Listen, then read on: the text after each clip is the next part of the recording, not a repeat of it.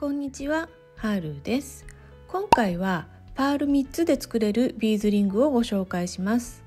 いろいろな作品を作っているとビーズが中途半端に余ってしまうことってよくあるんですよね。パール3つというとちょっと使いにくそうな気がしますが、今回のビーズリングはむしろ3つだからこそ際立つと言ってもいいくらいです。材料もすべて100均で購入することができますよ。それでは作り方を見ていきましょう。まずは材料です。パールビーズ 4mm 3個。これはダイソーのこちらを使います。丸小ビーズ、ここでは83個使用しています。こちらは最近ダイソーでも販売されています。テグス2号70センチ。これもダイソーで購入することができます。まずテグスに丸小ビーズを9個通します。そしてテグスの中央に来るようにします。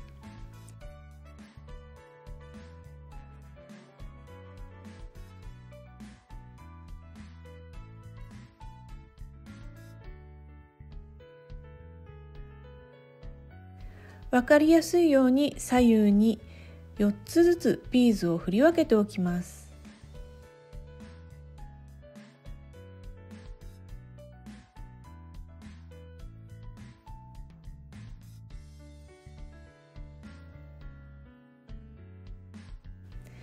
テグスを揃えてパールビーズ1つに通します。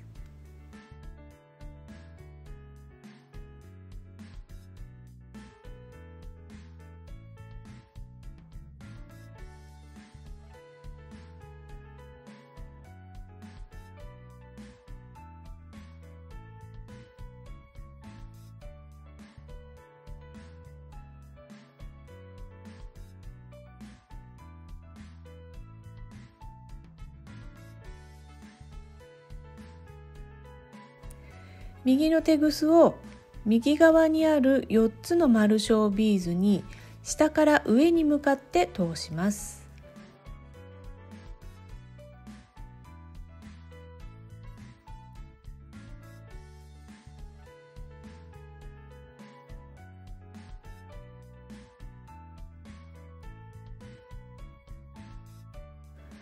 右のテグスにも同様に左側にある4つの丸小ビーズに下から上に向かって通します。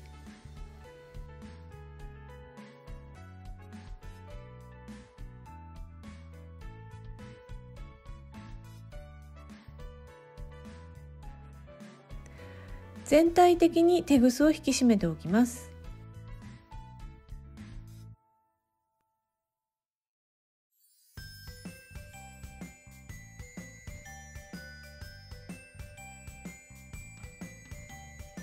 そして新たな丸小ビーズ1つで交差します。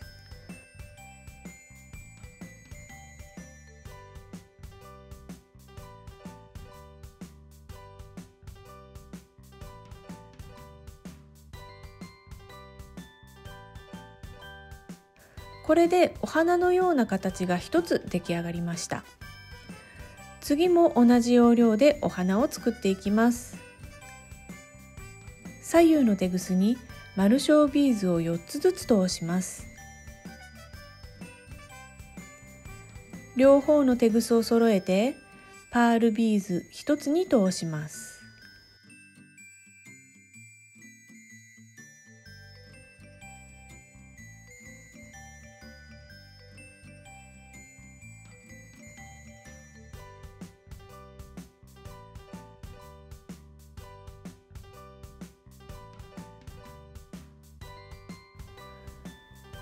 右のテグスを右側にある4つの丸小ビーズに下から上に向かって通します。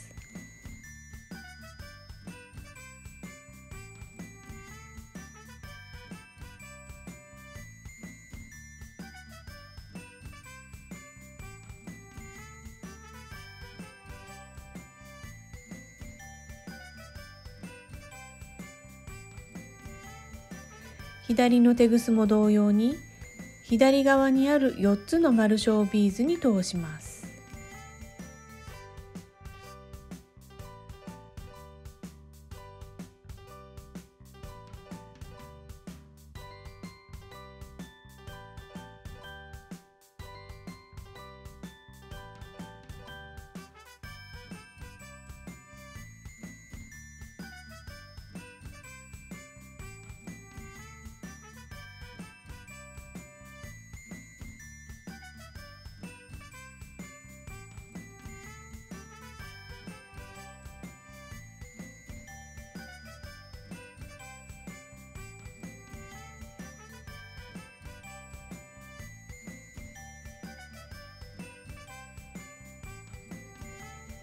テグスを引き締めたら丸小ビーズ1つで交差します。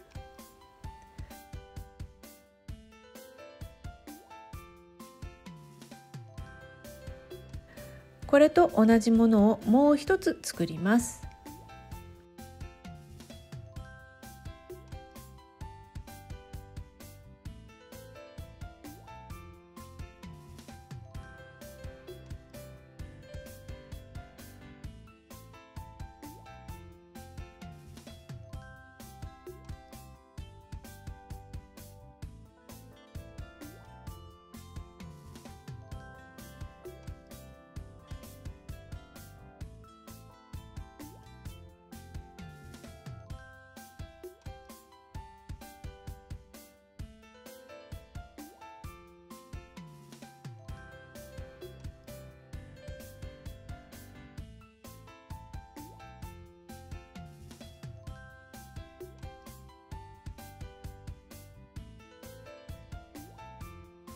これでメインとなる部分は完成です。ここからアームを作っていきます。左右のテグスに丸小ビーズを3つずつ通します。そして新たな丸小ビーズ1つで交差します。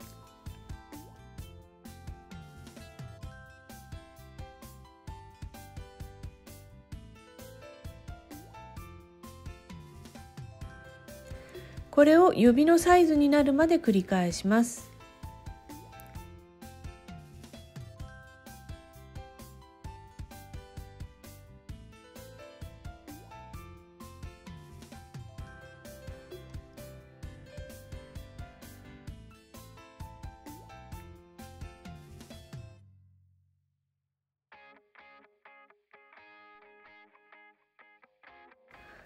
7回繰り返したものがこちらになります。回数は指のサイズによって加減してくださいね。このようにひっくり返して指輪になるようにつなぎます。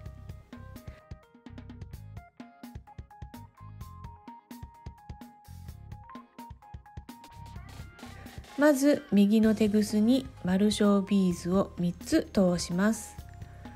そして一番上にある丸小ビーズ1つに通します。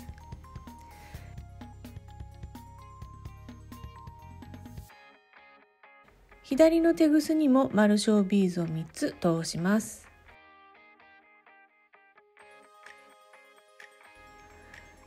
テグスを引き締めて、結んで仕上げたい場合はここで結んでテグスを処理します。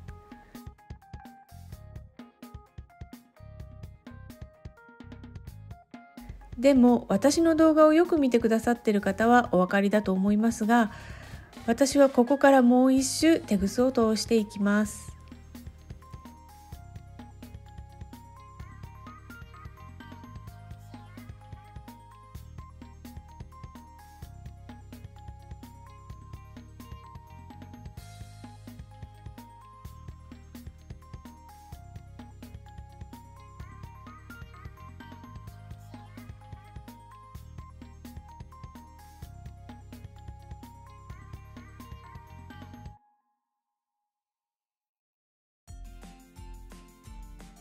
外側の丸小ビーズにテグスをもう一度通していきます。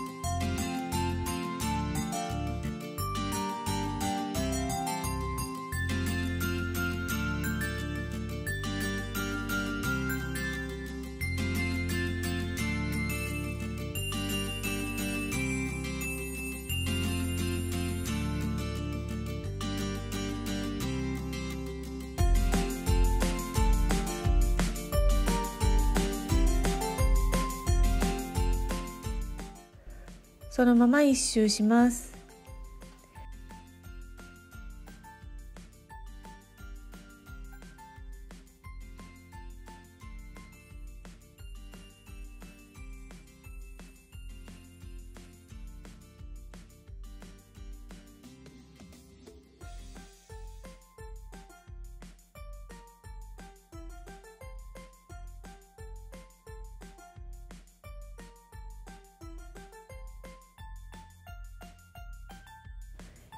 一周してテグスをカットしたら、パール3つで作れるビーズリングの完成です。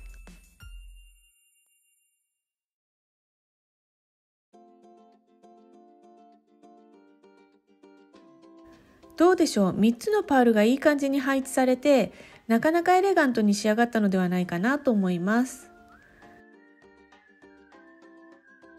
こちらは丸小ビーズを透明感のある白に変えて作ってみましたが、これも一体感が出ていいですよね。パールじゃなくても他のビーズでも作れるので、ぜひ試してみてくださいね。